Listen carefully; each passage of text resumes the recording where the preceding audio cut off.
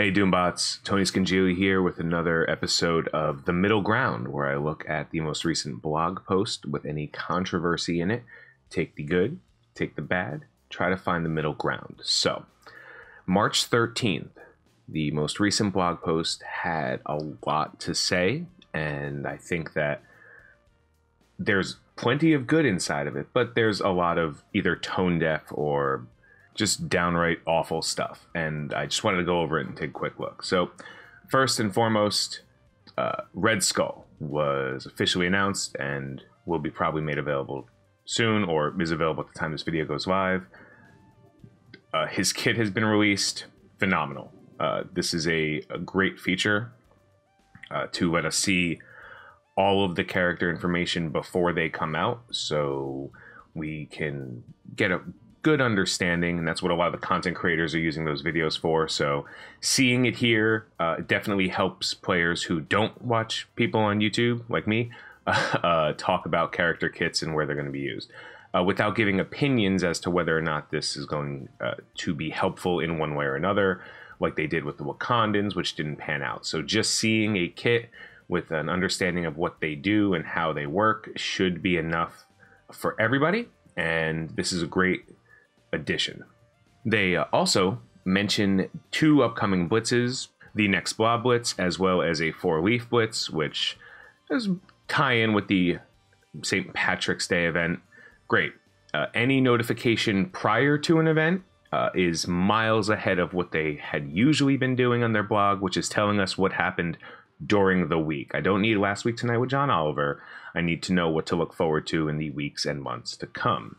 Additionally, they've clarified that they will be adding Villains Chapter 7, most likely during the week of March 15th. And they've included not only which nodes have what in them, but what the requirements per node will be.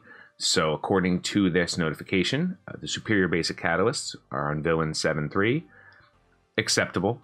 Hela will be added to Villain 7.6, which is phenomenal, as we need to farm her. And as the Asgardians and Black Bolt are an endgame team, having them placed so late in the game is not as terrible.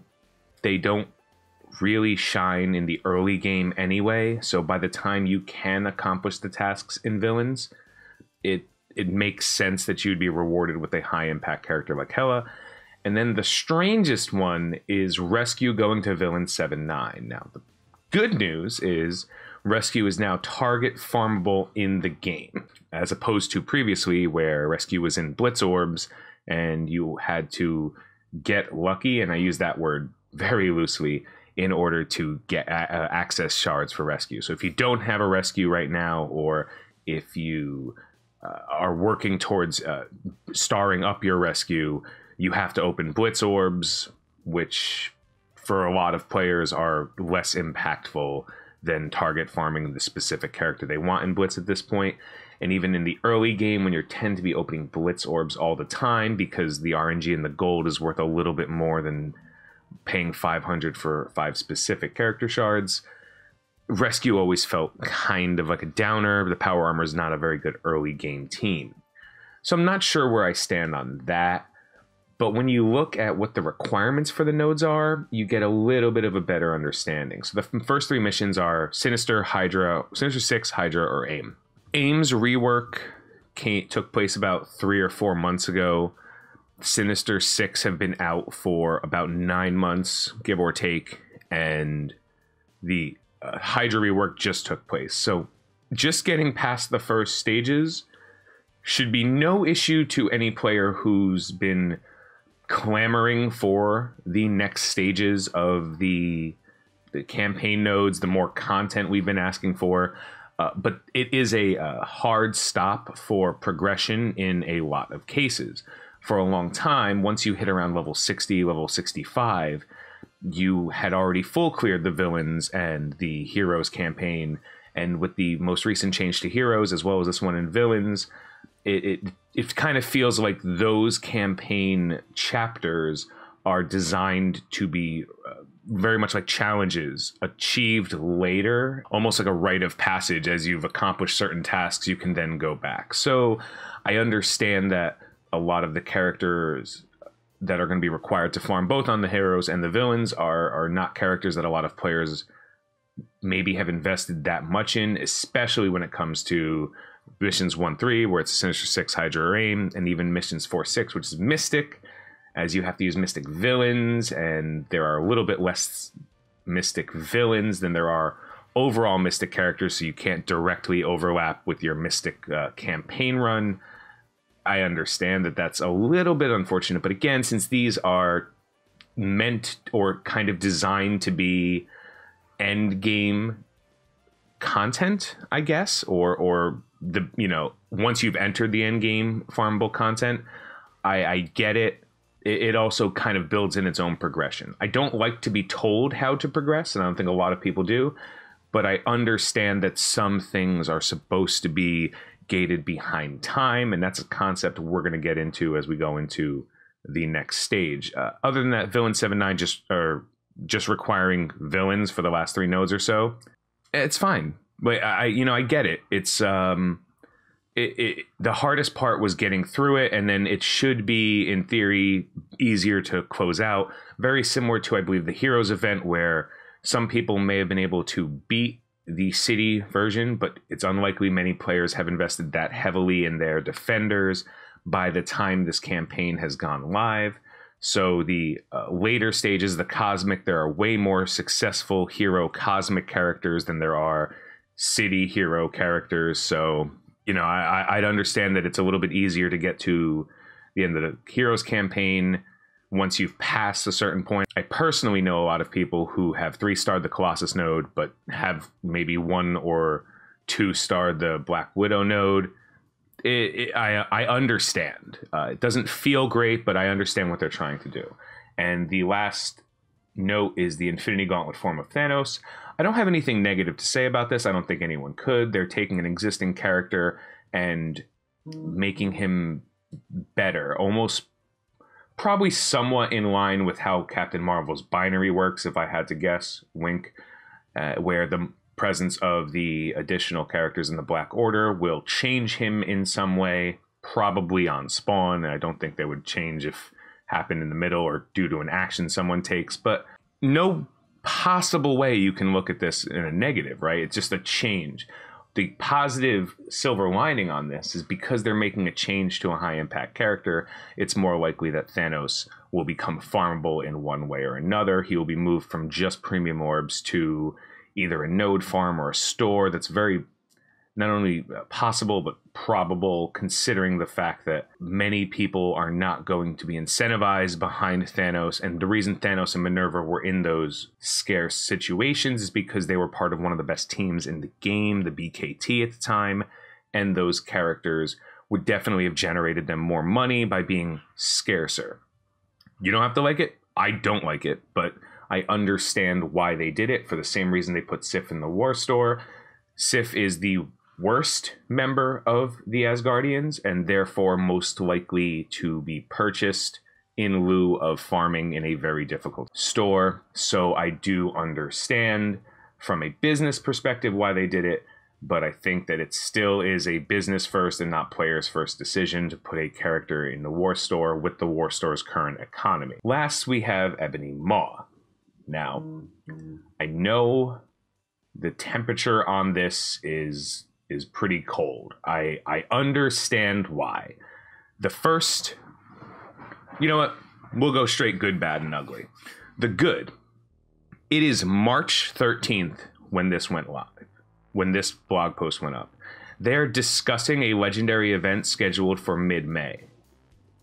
So this event is roughly 2 months, or this notification for this event is 2 months ahead, which in theory is a lot of leeway, a lot of headspace, a lot of time to prepare. I think that's good, right? Good. This is the kind of communication that I know I personally have been asking for. Don't, like, give us roadmaps, give us information. Don't spring stuff on us and make us have to panic farm.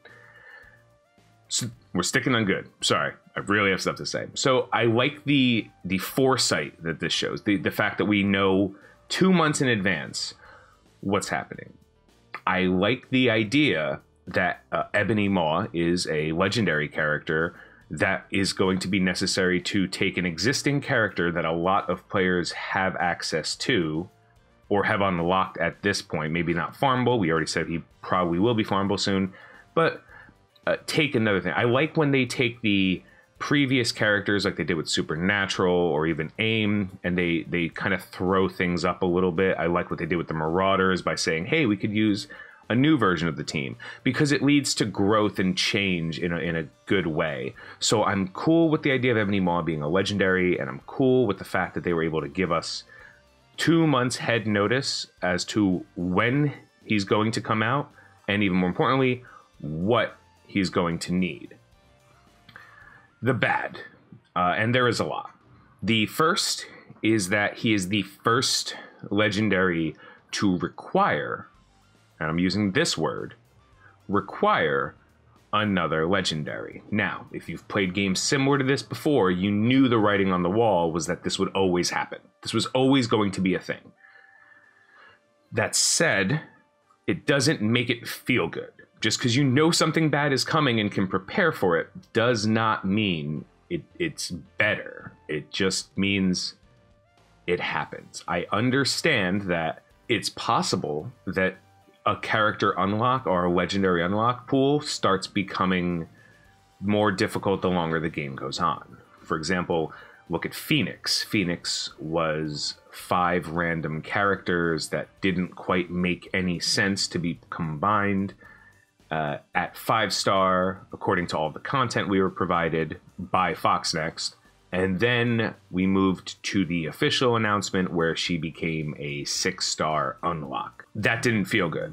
On the other side, we had Invisible Woman, who we had, I believe, 45 days between the announcement of her event and the farmability of the Sinister Six characters and her official unlock, which I believe Invisible Woman was the highest first pass unlock in the game from legendaries, because not only did the people who were already buying new characters because they're part of a team get them, the whales, but a lot of players were able to target farm because they had the information ahead of time.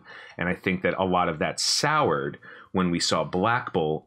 We had the foreknowledge, or at least if you've been watching my stream, the foreknowledge that the Asgardians were going to be used to unlock Black Bolt, but that knowledge only matters for as long as it's actionable, as long as you can work on the characters. Now, you could, of course, prepare for blitzes, go hard on campaigns, etc., but I know personally I had to spend about $150 to unlock Black Bolt, and that was with blitzing and farming the campaign and doing my best. So I had to spend quite a bit to unlock him, so I do understand that that was a very, I don't want to even say free-to-play, unfriendly aspect, because I don't inherently believe legendary characters are a right, especially for a player who's not spending, but I do believe that the second pass of every legendary character should be for everybody. That said, it sounds a little tone deaf. It sounds like, it almost sounds like specifically Black Bolt and 4 other Inhumans is worse than had they just picked 5 different legendaries that may have been in the game already. I know that sounds crazy, right? But if they had, just off the top, if they had said Nick Fury, Star-Lord, Magneto, Shuri, and Invisible Woman were required to unlock him, like that full team, I feel like more people would have access to that character. Whether you'd be mad about it or not, I don't. It feels off. It feels a little tone deaf. It feels crazy. Like I said, the good news is you have enough time, and the truth is, if you got Black Bolt on his first pass, or if you're going to get him on second pass, you're probably also going to get Ebony Maw, depending on when they release the rest of the Inhumans. Reason being, Quake and Ms. Marvel are 2 of the 4 possible options that you can use. One of the other characters, Crystal, was a campaign character, which most players who've been playing the game to the point where they are in the end game being, you've unlocked a good portion of the legendaries, possibly even Ultron, you're at about 3 to 4 million TCP. You probably won't have to stretch too far to get an Inhuman team, not including Black Bolt, to the point where you can unlock Ebony Maw. So that's a good thing. Ebony Maw feels like it's a kind of gift to longtime players in the game. I can say personally that I will spend exactly $0 to unlock Ebony Maw this pass. Yes, I concede that I've already spent money to unlock Black Bolt, but if I hadn't, I definitely would be able to unlock him this pass with the way they've already set everything up. So I definitely would have had a 5-star Black Bolt right now on his most recent pass, which should be coming in April. And I would, of course, then have a 5-star Ebony Maw as a result. So I get it, but I know personally that I haven't spent much money since the Black Bolt event, or any really, and I'm going to get functionally a free Ebony Maw. And I'm not saying that to brag, I'm saying that to say a lot of us, a lot of the players who've been playing for 2 years plus also have the same situation. A lot of us are going to get Ebony Maw for little to no money. And that feels good from being an endgame player perspective, because I don't have to go out and buy a brand new team to get the next legendary, because they've given me so much time, and I can look at my characters and go, oh, they're 4-star, or okay, I could maybe work a little bit towards farming whatever. Or if you are willing to spend, you can see an offer now. If you see an offer for Sif, or for any of the Asgardians, or for any of the Inhumans, you now know that that offer is going to be used towards an unlock. So I get it.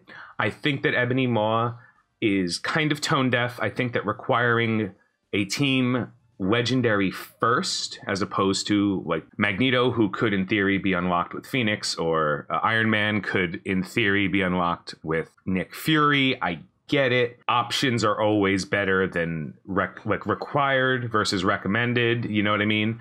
That said, I think it's still a little tone deaf, and I think that the positive of them giving us 3 months notice that it's going to happen doesn't necessarily detract from the terrible feeling of not being able right now to work on any of the characters outside of course, unlocking Black Bolt.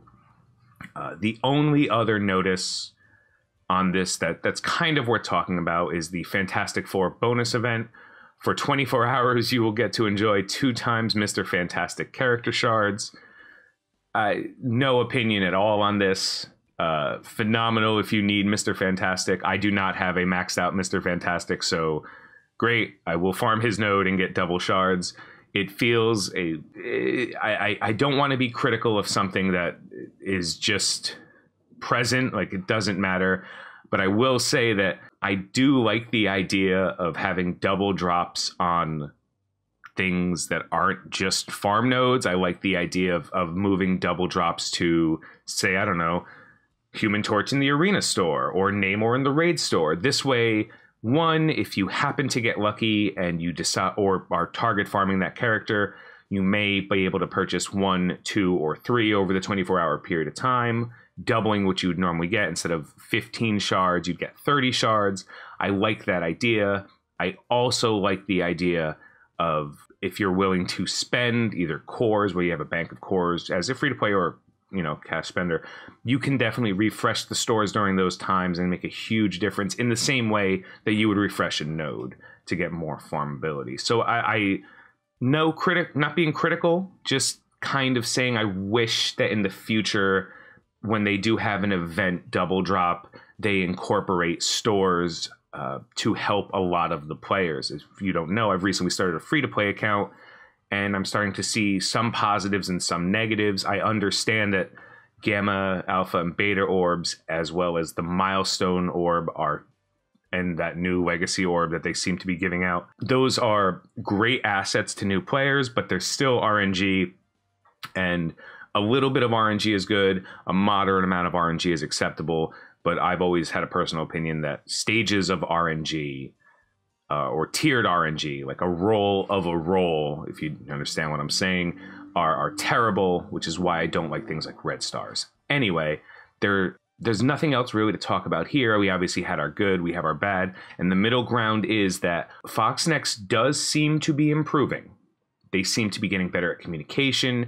better at telling players very relevant information that they need. I think the problem is that when they make the decision, the end of the decision, what Ebony Maw being unlocked with Inhumans featuring Black Bolt, that is a decision that no amount of notice could have changed. Perhaps had they said to players November that Black Bolt would be used to unlock a future legendary, that may have made a change, but I don't think that makes too much of a difference. I think Black Bolt event was handled terribly. I think the character's farmability for this next Black Bolt event in April is going to be as terse. Some players may be getting him. A lot of players still won't because of the short period of time and how characters are farmable. And then because the next legendary is tied behind him, doesn't feel great. So the middle ground, for all of the good, they're still kind of missing the mark. I look forward to the future where they kind of square up. Now, they are business, they're trying to make money, but I don't think that it's a successful business model to make money by being predatory. So hopefully, while that does feel less predatory in nature, it still feels a little bit like they're trying to get people to spend money in lieu of actually playing the game, as opposed to spend money in addition to playing the game, and that's something I will always advocate against. Anyway, thank you guys so much for watching. Comment below, let me know how you feel about any of the stuff in this blog content, whether you care about Thanos, whether you care about Hela being placed in the node. Obviously, there's a lot of opinions, and a lot of people I know are not happy about the Black Bolt event, and I'm not happy about the Ebony Maw event, but let me know how you feel about it. You know, maybe you have some different opinion. Maybe you think it's the best event they've ever done. I already said I don't have a problem with it, but I understand that that's because of not only my monetary investment in this game, but my time investment in this game. At 2 years, I've been playing this game long enough to know, like, I'm getting my value out of it, and that's why Ebony Maw is so easy for me to unlock. But I understand that I'm in a very small group of people, so let me know what you think. Have a good night. Have a great day. I've been Tony Scungili, and I'll catch you later.